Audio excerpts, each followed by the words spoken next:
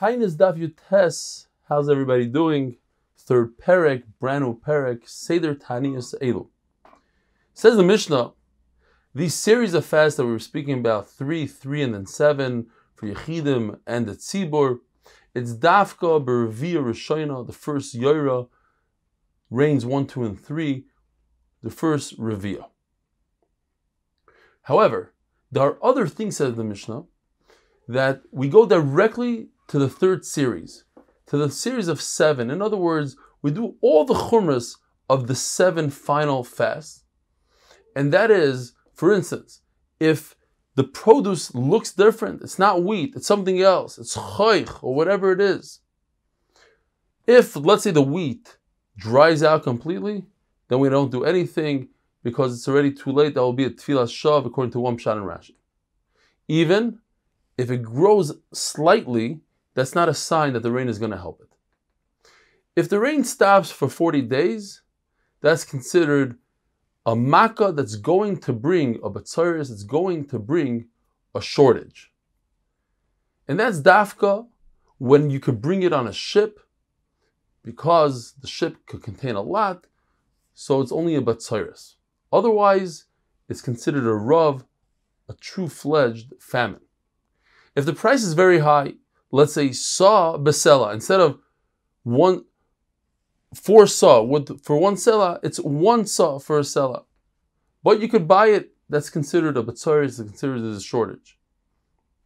If there's not a lot of money or you can't find the food, then even if it's 4 for 1 sela, which is the regular price, then it's considered a rav, a famine.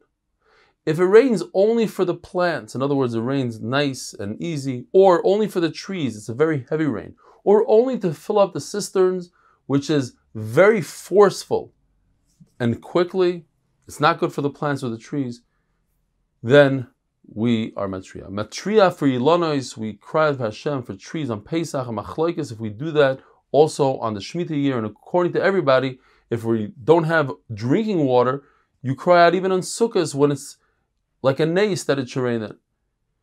And on Shemitah, if it doesn't rain, or if there's a plague, what's a plague? 3 people die in 3 days when you have 500 people. Askura, that people die from. A mapoilas, which is an earthquake that comes from the wind, Rashi says.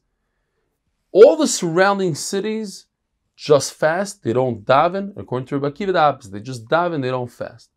But all the surrounding places would have to cry on a calamity that moves, like a shidafain, a yerakain, which is bad winds that cause the crop to die out. And for arba, chasel, goivai, and according to Shlomo Lalezarian, chagav, another type of locust, 4 types of locusts.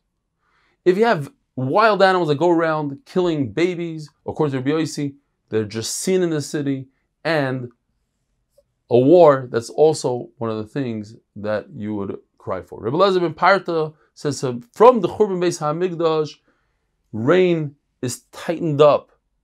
Sometimes it rains, sometimes it doesn't. And when it does rain in its proper time, it's like a mushal, like a slave that got his salary on Sunday. He's able to do whatever he wants the whole week and make good bread.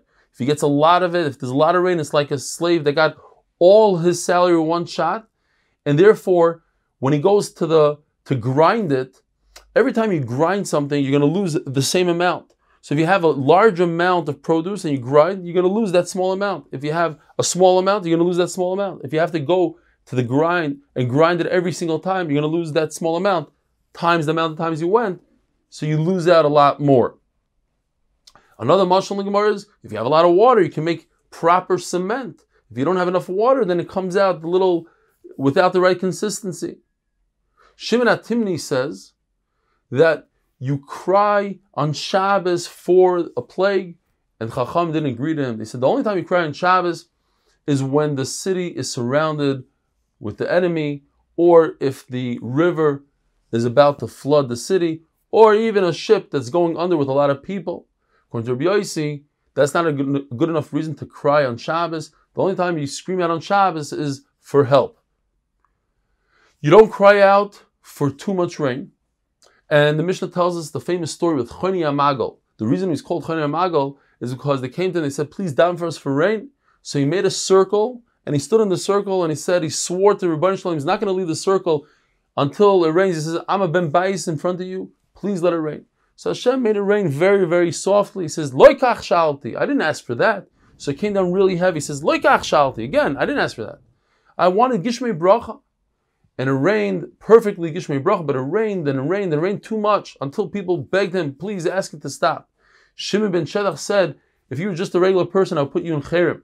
But what am I going to do? You're like a son who doesn't behave well in front of his father, but his father gives in to him. If people have started fasting and it started to rain, they don't have to finish the fast. So we have a Maseches Taanis says that happened before Nechama. According to R Eli that happened before Chatzos. And with that, we finish today's daf. Have a wonderful day.